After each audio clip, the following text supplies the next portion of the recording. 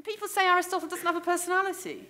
For him, humans are animals, but they're animals uniquely endowed with the capacity to recollect consciously, reason, deliberate, think about precedents, recollected, and take decisions. Only humans have moral agency, therefore only humans, as co-inhabitants of the natural world on planet Earth, with an astounding number of plants and animals, have the unique responsibility to look after that planet. But humans also have the capacity, because of their mental endowment, to cause terrible damage.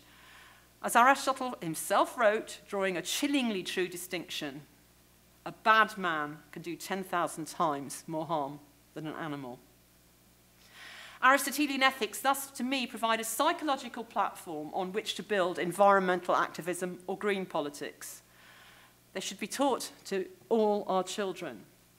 And that's because these ethics construe human animals as part of nature, but at the same time as the only animal with the reason and ability to make moral decisions which makes them affect natural phenomena.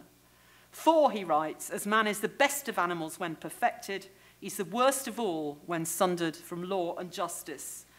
For unrighteousness is most pernicious when possessed of weapons.